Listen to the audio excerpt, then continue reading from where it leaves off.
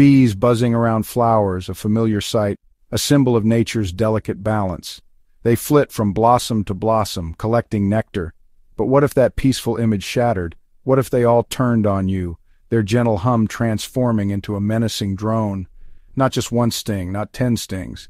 1,000 bees, a living, buzzing cloud of fury descending upon you. Would you survive the pain, the sheer agony of hundreds of stingers piercing your skin simultaneously?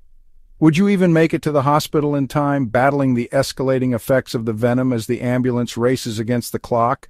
Or would your own body turn against you in a catastrophic allergic reaction, your immune system spiraling out of control? Let's find out what really happens when you face the wrath of 1,000 stingers. It starts with a sound, an unsettling vibration in the air, a sharp buzz that intensifies, then a moving shadow that darkens the ground beneath your feet. Suddenly, a swarm surrounds you, furious, united, and deadly, a swirling vortex of stinging insects. You wave your arms frantically, you run, but it's too late. They're faster, more numerous. The first stings hit, sharp and searing, then 100, a horrifying landscape of red welts spreading across your body. Then 1,000, an overwhelming assault that pushes your body to its absolute limit.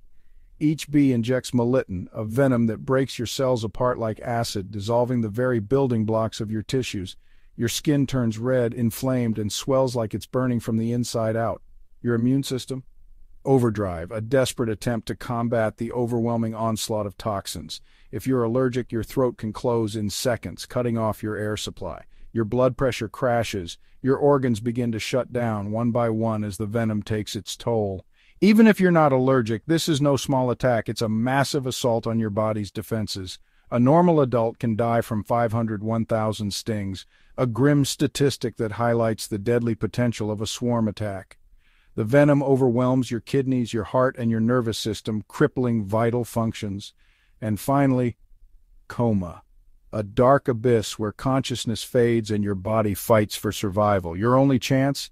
An epinephrine shot within minutes, a life-saving injection that can reverse the allergic reaction, and emergency care fast enough to keep your organs alive.